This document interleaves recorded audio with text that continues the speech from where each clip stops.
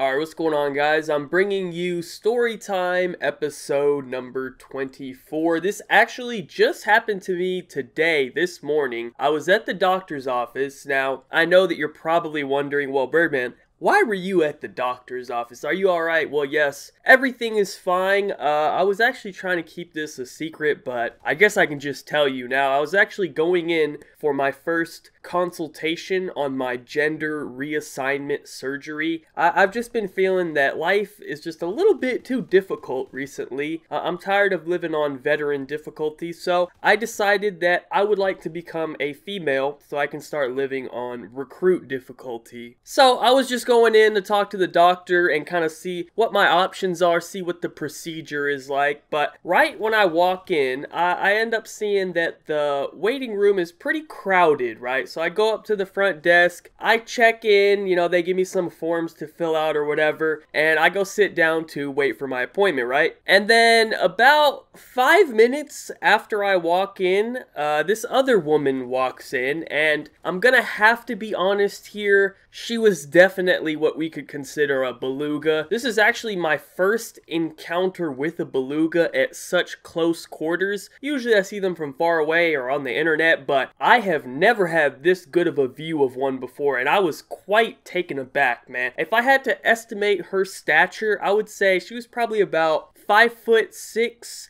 300 pounds. She was pretty fucking hefty, man. I gotta think she was in the 300s, but anyways, we're all sitting there in the waiting room. It's pretty quiet, so you can kind of hear what everyone is saying, especially this creature when she's talking to the receptionist because she was quite loud. And it seems that this whale was about 30 minutes late for her appointment, and they told her that now she's gonna have to wait. But I mean, honestly, they probably should have cut her a little bit of slack because it probably took her like 22 minutes just to get out of her car and walk to the front door. So obviously that's a pretty long process when you weigh 397 pounds. But regardless, they tell her, hey, you know, go sit down. She's filling out her forms or whatever. She's waiting for an appointment. At this point, she wasn't really too upset. I guess she kind of understood, okay, yeah, I was late. Obviously, I'm going to have to wait. So about 20 minutes go by and I'm still waiting. Apparently, they were having some issues today. Everything was like super delayed. So after about 20 minutes, I guess that this water buffalo thought that that had been an appropriate amount of time to wait. So she stands up, and I think I may have felt the earth shake a little bit when she did, but she walked, well, more likely waddled back up to the desk, and she asked them if she was ready to go in yet, and they inform her that no, since she was late, they have let other people who came in on time go in before her, so now she's kind of like at the back of the list, you know, she has to wait quite a bit. Now, this wildebeest was not very happy to hear this. She immediately raises her voice. She has now gone from like stage 3 wildebeest to like stage 6. She's getting upset. I mean, I thought whales were supposed to be gentle, friendly creatures, but I guess not. So she kind of gets mad. She's like, well, you know what? When is it gonna be my turn? I need a time estimate. You know, I'm not gonna wait here all day long. You guys need to tell me exactly when I'm gonna go in. This is unacceptable. Whatever shit she was saying. I don't know. She was freaking out. And the people at the front desk were like, well, you know what, ma'am? It's probably gonna be like another 30 minutes at least. And she was not happy to hear that news, but she went and sat back down in her chair. And now what happens next? I can't make this up. I promise to you,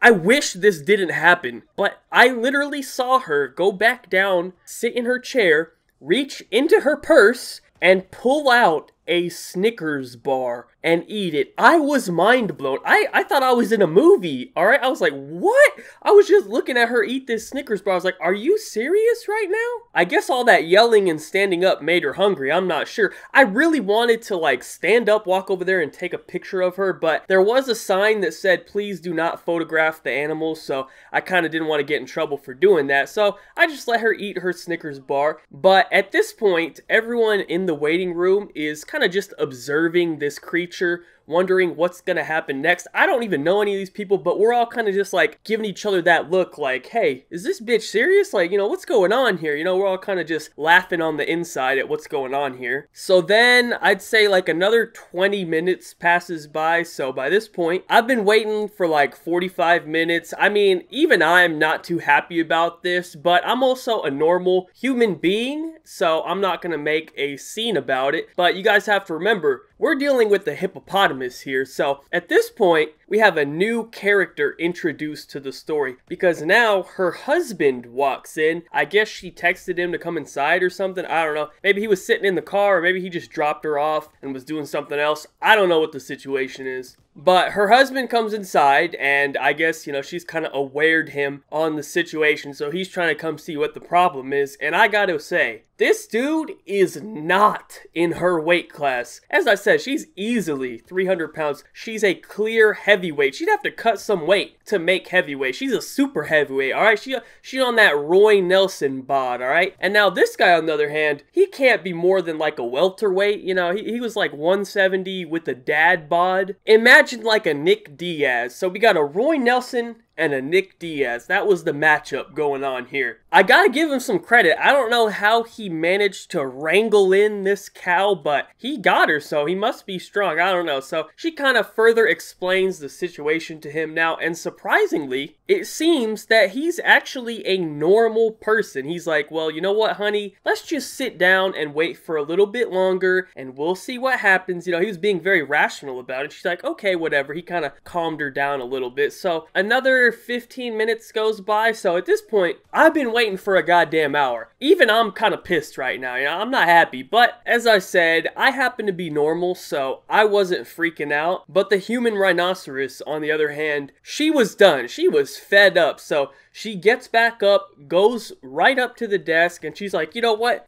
Forget it, okay? I'm just done. I want to reschedule. I'm leaving. And the lady at the desk was like, well, actually, ma'am, it's only going to be about another 10 minutes now, so we'll be seeing you very soon if you would like to wait. But she's like, you know what? I don't care. I don't want to be here any longer. I just want to leave. Now, the husband, who actually has some common sense, is trying to talk to her and explain, you know, that you've already spent like an hour here. Why don't you just go ahead and spend another 10 minutes so that way you don't have to come all the way back here again and probably have to wait again. You know, you've already waited the majority of the time. It's better just to wait a little bit longer since you've already wasted so much time. But she was not having it, man. He should have probably offered her some snacks or something. He needs to just have some snacks at all times available to calm her down, because for those 51 seconds that she took to eat that Snickers bar, she was very happy. I didn't hear one word come out of her mouth. I was actually very impressed that she was able to inhale an entire Snickers bar in under a minute. That was quite impressive. But thankfully, at this point, the nurse comes out and she calls my name, and it is time for me to go into the back for my appointment. So, unfortunately, I did not get to see how this whole situation played out. I can say, once I came out and I was leaving, I did not see her in the lobby anymore. I didn't see her in the waiting room or anything. So, she either left or maybe she was in the back for her appointment. I don't really know what was going on there. I don't know what she was there for, you know, diabetes or something. But I'd imagine that it would probably take quite a long time to examine her. I mean, that's a lot of surface area to cover, man. You know what I'm saying? I'm gonna need the calculator to add that up. You know, we got like 400 square feet of surface area over there you gotta cover if you're examining her, so probably would take quite a long time. But anyways, that is it for my story. This was my closest encounter with the beluga whale in real life, and I gotta say, it was everything that I expected it to be, and I look forward to future whale sightings. Hopefully I can get the next one on camera and I can submit it to National Geographic or something, because this was a sight to see, and my story does not do it justice. You needed to see it with your own eyes. But